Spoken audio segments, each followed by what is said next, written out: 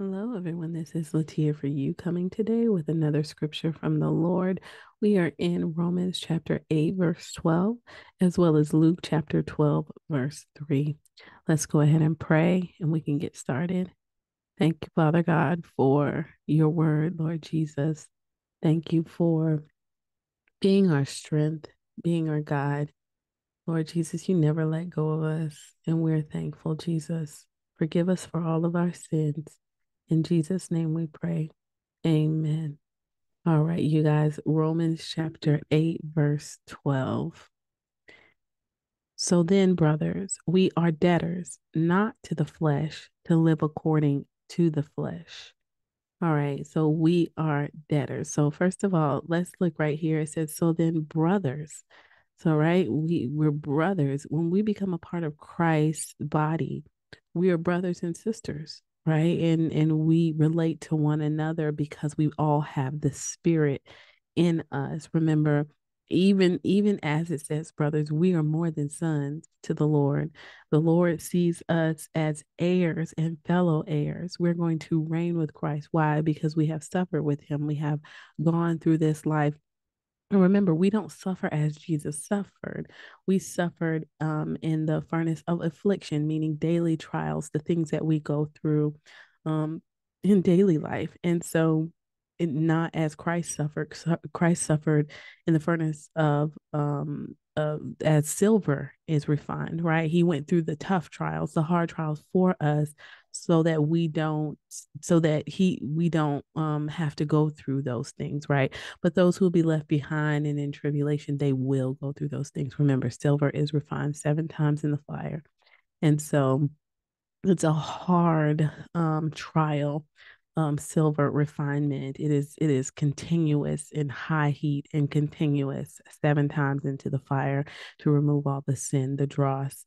But we don't have to live like that. The Bible says we are refined through the furnace of affliction. So our daily trials. And so it says, so then, brothers, so we are brothers and sisters, right? It says we are debtors, not to the flesh, right? So we were debtors to the flesh before we were saved. Why? Because the wages of sin is death. There's a debt to be paid when we sin. And so if we don't ever come under the covering of Christ, then we'll have to pay that debt after we've died, right? And so because we've received Christ into our heart, he has taken that sin debt, right? Through his suffering. He became sin so that we don't have to pay this debt. So it says, we are debtors, not to the flesh, to live according to the flesh. So we don't have to be drug around by sin. We don't have to be led by our flesh. The things that our desires are the things that are carnal in nature, the things that this world are led by, right? Remember, when you first become a Christian, you're still, even though the old man is dead, you still have to crucify that flesh, right? You still have to, and I mean, even Christians who have been Christians for a long time, some are still suffering with a thorn, somewhere.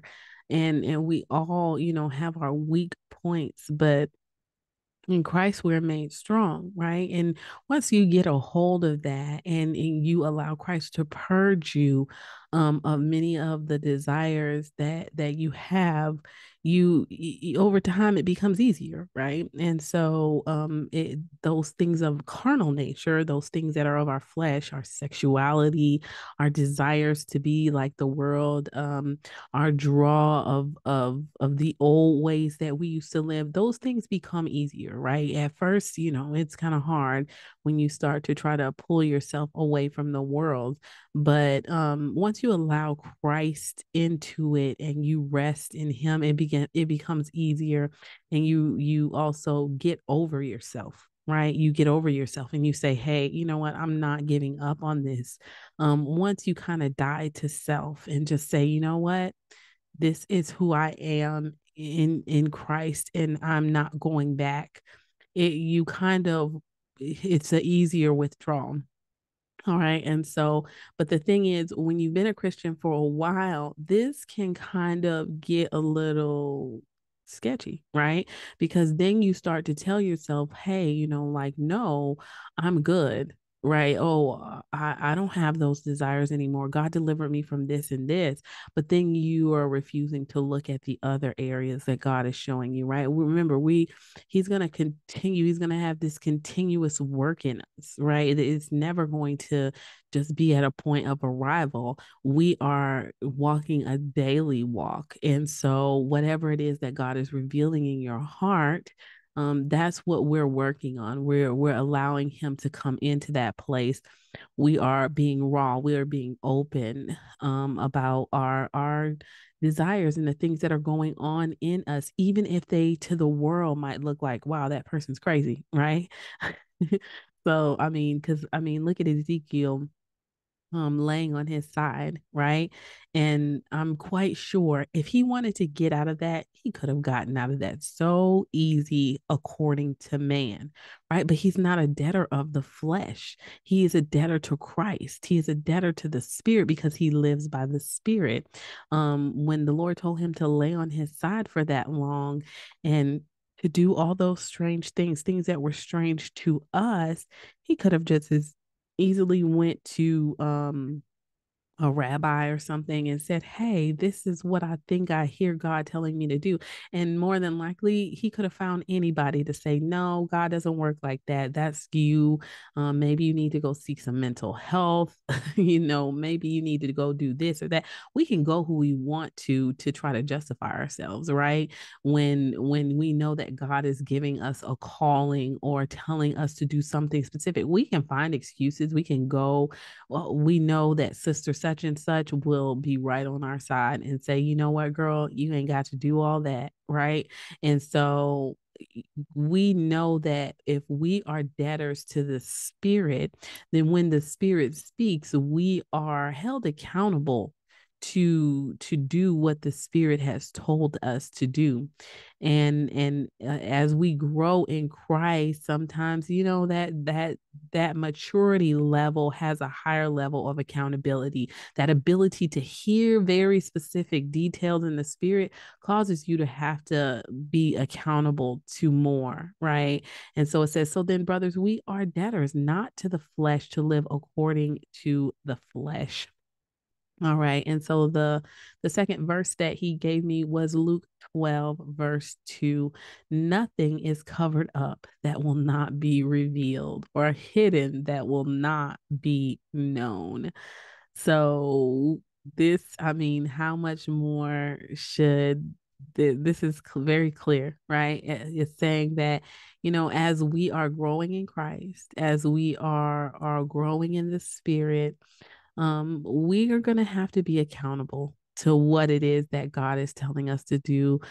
Even me, I shouldn't even say even me, me, because I get conflation sometimes, and I don't want to do certain things, and it's flesh, right? It is purely flesh. And it's easy for some people to say, oh no, girl, you're crazy. Well, you know what? You don't hear what I hear in the spirit, right? So I have to be accountable to what I hear in the spirit. It says here in Luke 12, nothing is covered up that will not be revealed, or hidden that will not be made known. So don't worry about whether or not someone agrees with you with what God told you to do. That is not for them to hear. That is for you to hear. Right. And so if you feel that unction in your spirit, don't worry. God will make it all right in the end. He will show them just like he showed you, but it might be on the other side, right? So don't worry about whether or not such and such is it thinks that you shouldn't do this mission trip, or you didn't really hear from God that you should go down into the ghetto and talk to the people who are on drugs. No, don't worry about whether sister such and such approves. You do what the Lord has given you to do, because it will be revealed at some point in time, even if it's on the other side. God is going to make it right, right? They're going to have to be held accountable for what they said or did, right? And God have mercy on them or us, whoever it is, right? But the thing is, you have to do what God has told you to do. Amen. All right, so here we're going to actually go a little bit deeper into the Romans 8 for a second. So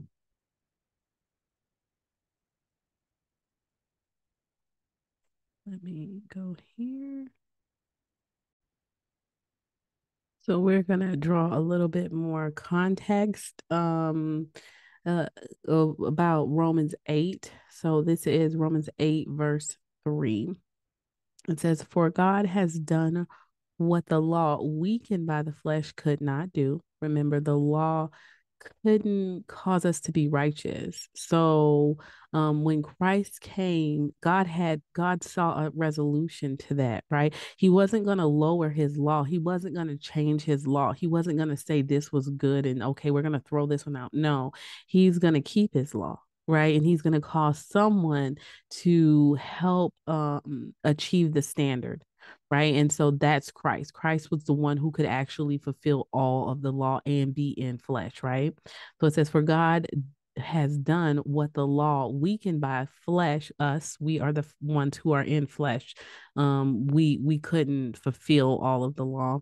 And so it says, "For God has done what the law weakened by the flesh could not do, by sending his own son in the likeness of sinful flesh, and for sin he condemned sin in the flesh." So by his life, by his way of living, even though he was in flesh just like us, somehow Christ's perfection, he achieved the standard. All right. And so, verse 4, "In order that the righteous requirement of the law might be fulfilled in us, who walk not according to the flesh, but according to the Spirit." All right. And so it says, "In order that righteous requirement of the law might be fulfilled in us." So that righteous requirement of the law, remember, was not going to change, and he fulfilled it in us. He gave us the fulfillment of the law through his life, right? And it says, "Who walk not according to the flesh, but according to the Spirit." So now that we have this covering over us of the fulfillment of the law, we have the Spirit in us, and he's a part of that covering, right? He is the one who has sealed us and saying yes, okay, this one is mine. I'm going to hold her until she is redeemed. I'm going to hold him until he is redeemed. I'm going to seal him. I'm going to put a seal on him. Usually seals were something that would seal a scroll, right? So you would take the paper and you roll it up, and it would have like the ink, and the ink would be poured on the two pieces of the paper, and they would stamp it, right? And so when they stamp it, it would hold together, it would seal together, it would be hardened, and you couldn't open the scroll unless you broke the seal. And so that's what Christ has done to us by his Holy Spirit. The Spirit is the one that seals us until the day of Christ's return. So we are bought, right? So this contract of being the bride of Christ, we are bought. And so that contract is sealed until Christ returns. All right. And so that's why but it's the Spirit that does that, right? So if you don't have the Spirit of God, then you were never sealed. So when you receive Christ and you receive him into your heart as Savior and Lord, right? He needs to be Lord over your life. You not only need to believe, you have to believe that he is Christ and he is the Lord, right? And you've made him Lord of your life.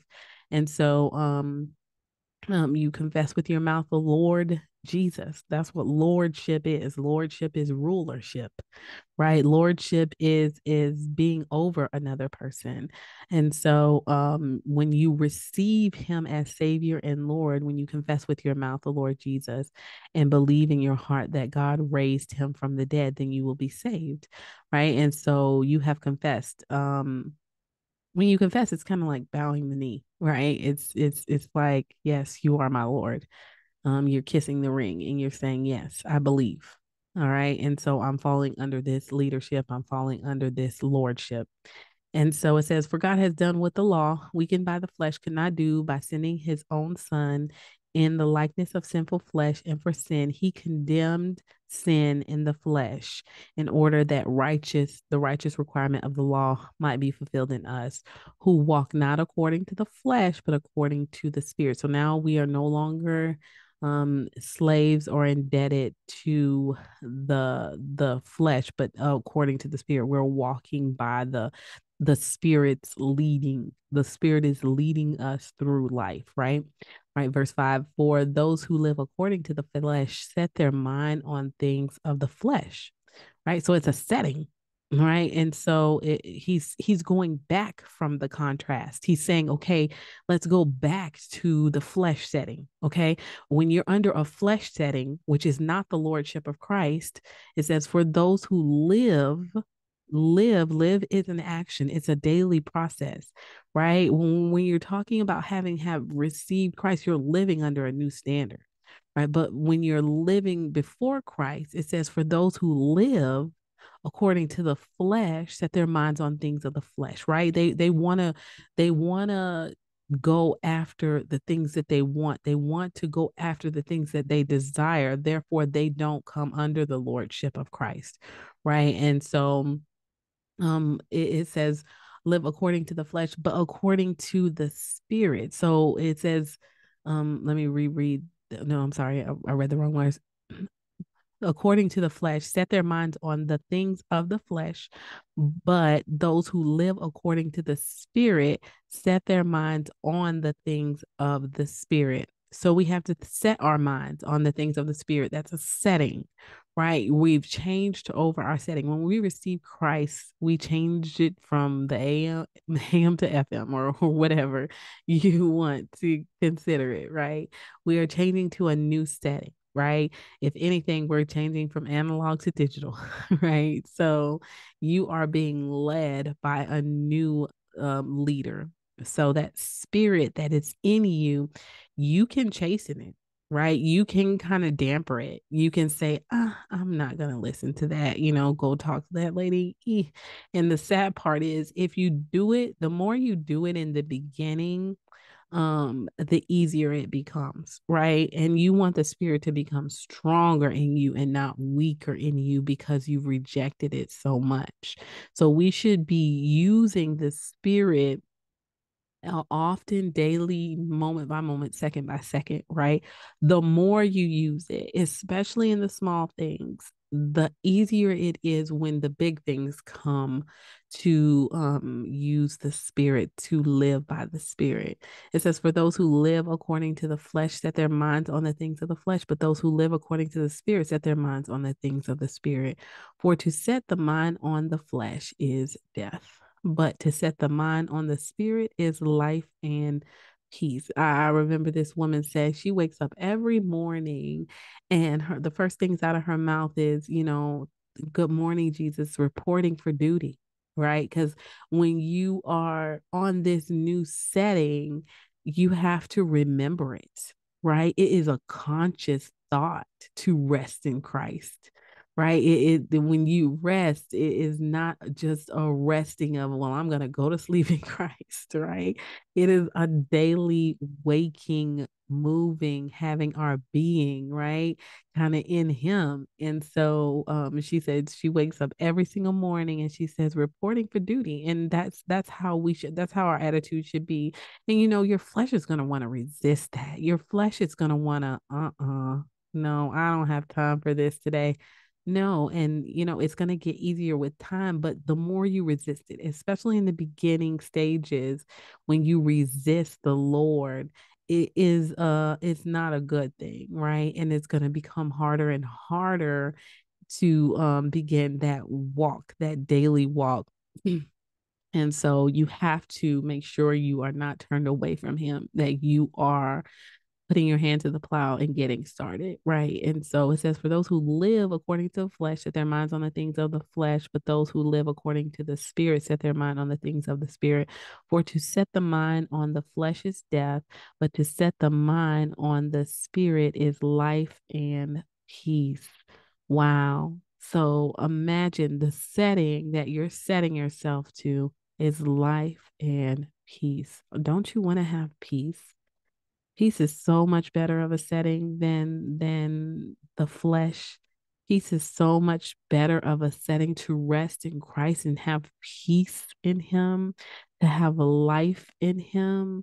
It's a better setting, right? It's an easier setting. It may not be easy of a walk, but it's an easier setting to be in, to know and trust that Christ is fulfilling his will in you as you walk in daily life, right? Don't you want to have peace when you hear that the Lord is telling you to go help that person? Don't you want to have peace? Right? You want to have peace. You don't want to be tossing and turning at night saying, I shoulda, coulda, woulda, right? We want to have peace. And so it says, for the mind that is set on the flesh is hostile to God. So you might not see it as hostility, right? When you resist the Holy Spirit, but it is hostile, right? And so God sees it as hostile. When you are saying, this is my last, I can't give that, right? Um, then you are not listening to the spirit, and that breeds a mentality, right? And you don't know when that one little seed that you plant is going to come up to a tree. You just have to keep going with God, right? You can't plant these ugly thoughts and think that, oh, it's going to be okay. Remember what we always talk about: the devil just wants a foothold, right? The devil just wants a foothold. He just wants a little place so that he can let it all in. He does not want to stop with one little thing, right? Even when you feel justified, like I've told you guys before, once I took an exam and I had been praying and praying and speaking and praying and doing everything, doing the most, and believing God that He would do this thing for me, and it didn't work out, right? And that specific exam, it was the exam. It was a perfect, it was a, but that wasn't the path that God had me on at the time, right? And so it didn't matter how much I prayed that it will work out that way. He works all things together for my good, and I always pray that His will be done in my life on earth as it is in heaven. So instead of just sitting and listening in the spirit at the time, I should have just, hey, it's not working out. Maybe you should reconsider whether or not you're on the right path. And so when this exam didn't work out, I was resentful, and I actually allowed that spirit in me. Right. I was very conscious of it. I was like, well, for this one thing, I feel that God has not blah blah blah. Right. And so I was like, I'm not gonna stay here forever, God, but I just, for right now, I wanna, blah blah blah. Right. I just want to just give in to myself and pout. And it wasn't, I hadn't done anything. I did my normal routine.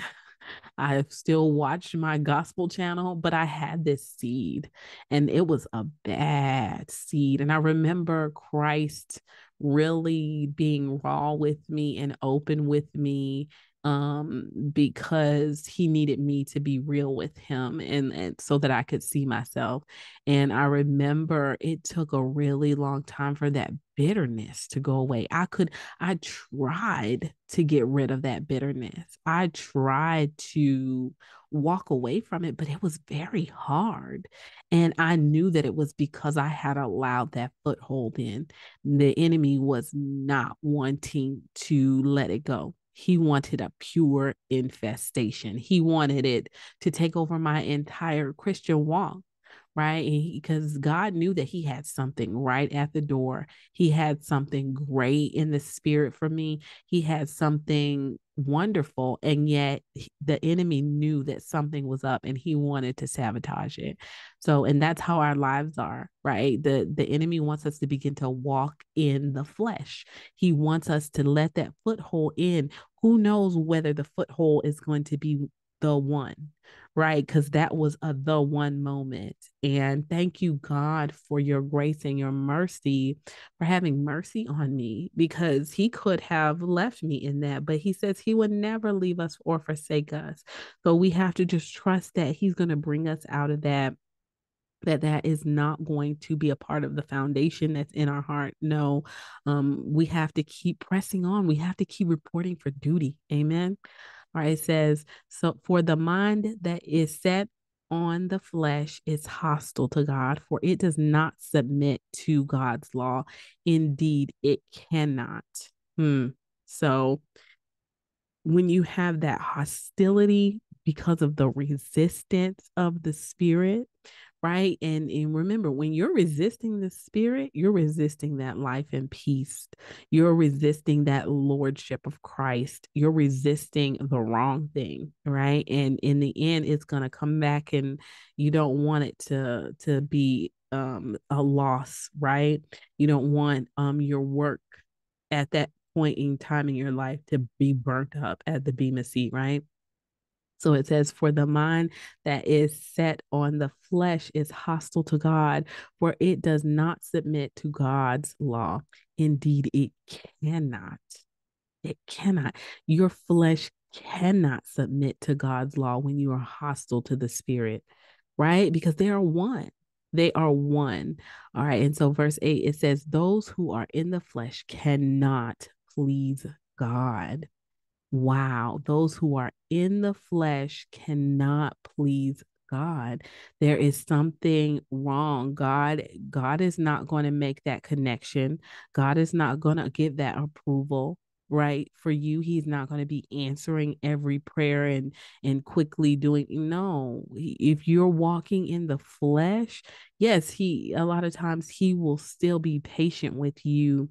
He will still have mercy on you, but you don't want to get into a situation of wrath, because he's a patient God. He's a loving and steadfast God. While we're out there doing whatever and living by the flesh, he still died for us, right? He still died, knowing that we would do what we do. He still died, but we cannot please God. You want to be in a state of pleasing God, right? You want to be in a state of building those heavenly accounts. You want to be in a state of grace and peace, right? Life and peace.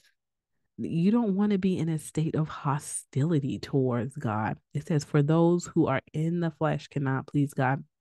You, however, you, brothers and sisters, you, however, are not in the flesh, but in the spirit. If in fact the spirit of God dwells in you, does the spirit of God dwells in you? Is the spirit of God having its dwelling in you, right? When the spirit seals us until the day of redemption, that means you are allowing him in this house of yours, in this body of yours, to dwell freely. Have you ever seen a prisoner in their own home? Right, that it's not if have you ever seen a person who's been kidnapped and sitting in chains and things in a house, right? Do they have a free dwelling? Are they dwelling there? No, they are prisoners. And so we don't want the spirit to feel like a prisoner. We want the spirit to dwell in us and have freedom in us and be able to speak to us without our hostility, without our mindset that is not of death. We want a mindset of life and peace, right? He's trying to give that to us, and we have to be open and willing and ready to receive it. All right. And so it says, you, however, are not in the flesh, but in the spirit. In fact, the spirit of God dwells in you. Anyone who does not have the spirit of Christ does not belong to him. So if you don't have the spirit and it's not dwelling in you, then you don't belong to him. The end. You need the Spirit. The Spirit of God is the proof of the pudding, right? It's the proof in the pudding. I don't know. But yeah, it's the proof, right? That you are of God because you have the Spirit in you and He's speaking to you. He's talking to you. He is dwelling in you, and He is not in a hostile environment. He is in an environment where He is welcome. Tell Him right now. Say, "You are welcome, Holy Spirit. Welcome, Holy Spirit. We welcome you. We welcome you. Speak to our hearts, speak to our minds. Speak out loud right now. Talk to the Holy Spirit if you can. Just speak to him. Tell him that he is welcome in your house. Amen. In this temple of yours. All right. And so we are going to quickly go to Luke 12, verse 2. All right. And Luke 12, verse 2, remember, is the completion. So I'm just going to read from here. Actually, that's what it was. Here it says the first part of 12, it says, in the meantime. So when many thousands of the people had gathered together, they were trampling on one another. He began to say to his disciples first, beware of the leaven of the Pharisees, which is hypocrisy. All right. So because it starts like that, in the meantime, and then it starts in the middle of a rushing crowd, let's just go back to 11 and we're going to start at 11:42. And I'm going to just read. But woe to the Pharisees, for you tithe mint and rue, those are herbs. It says, for you tithe mint and rue and every herb and neglect justice and the love of God. These you ought to have done without neglecting the others. Woe to you, Pharisees, for you love the best seat in the synagogue and the greetings in the marketplaces. Verse 44, woe to you, for you are like unmarked graves, and people walk over them without knowing it. Ooh. Wow. All right. So it's speaking to the Pharisees, this part. It is saying that they are tithing on every little thing, and yet they are neglecting justice and love. If you have justice in your ability to do something and you neglect that, but yet you're so diligent about tithing and pointing the finger to other people about tithing, and yet you see your neighbor in need, right? You see a person who has a need and you don't walk in love, right? It says these you ought to have done without neglecting the others. Yes, you are supposed to tithe on everything, right? You're supposed to tithe on those things. You're supposed to tithe on what you have. You're supposed to give. But you don't just give and just fail to neglect your neighbor, right? And I mean, fail to help your neighbor, fail to walk in love. This is the greatest commandment, right? To love the Lord your God with all your heart, your mind, your soul, and your strength, and to love your neighbor as yourself. We cannot neglect love in anything. If we love, then we fulfill the whole law, right? If we walk in that love, if we're walking in that beauty of God, that's the beauty of God is love. And so it's saying here that that has been neglected in the Pharisees, and that's like leaven, that's bad. It spreads, right? It says, these you ought to have done without neglecting the others. Woe to you, Pharisees, for you love the best seat in the synagogue and greetings in the marketplace, meaning that they want to be seen, right? They're popular. They've loved popularity in a time where God is calling for humbleness. We're busy trying to be popular, busy trying to be seen, have the cutest outfit, hair, nails, best car, best haircut, best highlights. We're worried about being seen by others, right? And being called out and being, the top of the top. I'm the best. Look at how I'm blessed, blessings on blessings. And worried about that, it says, for you love the best seat in the synagogue and greetings in the marketplace, meaning you want to be recognized. When you go into Marshalls, you want them to call out your name, right? And say, hey, Miss Such and Such, we got some new stuff for you today, right? At these little boutiques, right? That's the wrong thing to be worried about in the last days, right? That's the leaven of the Pharisees. It says, "For you love the best seat in the synagogue and greetings in the marketplace. Woe to you, for you are like unmarked graves." Like you don't there you are dead and you don't even know you're dead, right? You're dead and it's as if you are completely walking in blindness, right? You miss the whole point of the law, right? It says, "Woe to you, for you are like unmarked graves, and people walk over them without knowing it." People don't even know that you exist when you're in an unmarked grave, right? You don't even realize death has come and it's right beneath your feet. Right. And so a whole life of a person is there beneath your feet, but now they're gone. And so with the Pharisees, they don't even realize they're dead. They don't even realize they have passed. They don't even realize that they have lost the whole point of the law. So this is okay, verse 45. Okay, verse 45. One of the lawyers answered him, "Teacher, in saying these things, you insult us also." And he said to him, "Woe to you, lawyers also, for you load people with burdens hard to bear, and you yourselves do not touch the burdens with one of your fingers." All right, first of all, let's start with that 45 where it says, one of the teachers answered him one of the lawyers answered him, "Teacher, in saying these things, you insult us also." So the lawyers were the ones who were the experts in the law, right? They were in the law of Moses. And so they were basically telling Christ that he had offended them in his exposition about the Pharisees, right?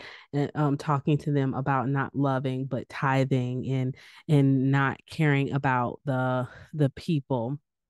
And what was the other thing?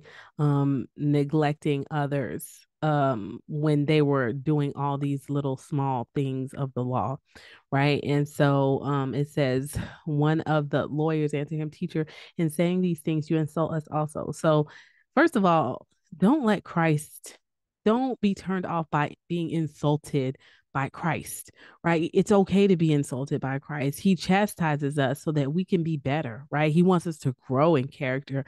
He wants us to grow in who we are and not be so caught up in being offended, right? It's not about being offended either. What is the scripture? I don't know the exact wording of it, but it's like this rock is going to either crush you or you're going to be shattered by it, right? So you when you're shattered, you can be put back together, but when you're crushed, don't be crushed by this rock of offense, right? He is a rock of offense and he comes to get this sin out of us. So it's okay to be offended by Christ, but don't stop there. Make sure you let it cause you to grow, right? So it says the lawyers are telling him that he's insulting them. Oh well, oh well. It says verse 46, and he said, "Woe to you also." Right? Woe to you, lawyers, also, these people who were supposedly experts in the law. It says, and he said, "Woe to lawyers also, for you load people with burdens hard to bear, and you yourselves do not touch the burdens with one of your fingers." Wow. So they heap and heap upon the people, these people who have to go out, these people who have to work, these people who have to live, these people who have to go through daily life, and you're being taken care of by the church, right? And you're being taken care of by other means, but you're loading on them all these burdens of these laws that you're making up to try to satisfy something, this or that, when just having the spirit of God in your heart and knowing the meaning behind the law was what God wanted us to do, right? And now that Christ has come and he's fulfilled the law, they don't recognize him because they want to stay with all the rules. They want to keep this up, right? Man-made stuff. So it says, "For you load the people with burdens hard to bear, and you yourself do not touch the burdens with one of your fingers," meaning that you don't even lift it up. You don't even try to help them in any way, shape, or form to try to fulfill all these laws that you guys have made up. Remember, there are 10 commandments, but there are 613 laws. That's a lot. And so they made up all these laws, and instead of trying to ease, some of them, or come up off of, one or two, because the people weren't able to fulfill it, and they knew it, because they were coming to the temple trying to get atonement for all these sins. And so, but instead of saying, okay, wait, let's scratch all of this that we made up and stick with thou shalt not kill. Right? Instead of sticking with the law that was there that God gave them, they were instead creating more and more laws for the people. And that's what it means by they do not touch the burden with one of their fingers. Verse 47, woe to you, for you build the tombs of the prophets whom your fathers killed. So you are witnesses and you consent to the deeds of your fathers, for they killed them and you built their tombs. Therefore, also the wisdom of God said, I will send them prophets and apostles, some of whom they will kill and persecute, so that the blood of the prophets shed from the foundation of the world may be charged against this generation, from the blood of Abel to the blood of Zechariah, who perished between the altar and the sanctuary. Wow. So it is saying that, they are participating in the sins of their fathers by going and creating these lavish temples and things for the prophets whom they killed, whom they, persecuted and scrutinized their words. That's what their fathers did. And so now it's almost like poking fun of it, because they're going and making these lavish, temples, and not temples, tombs for these prophets whom their fathers killed. So, and it says, so that the blood of the prophet shed from the foundation of the world may be charged against this generation. So not only are the fathers guilty for doing what they did, but that generation is going to be charged for that, right? Because they're participating in it by creating these tombs, as if almost to mock the situation. And so it says, from the blood of Abel, to meaning Cain killed Abel, so he was persecuted for his belief and for the things that he was doing for God. So all the way from the blood of Abel all the way to the blood of Zechariah, who perished between the altar and the sanctuary. Yes, I tell you, it will be required of this generation. So God is going to call to account all those things, right?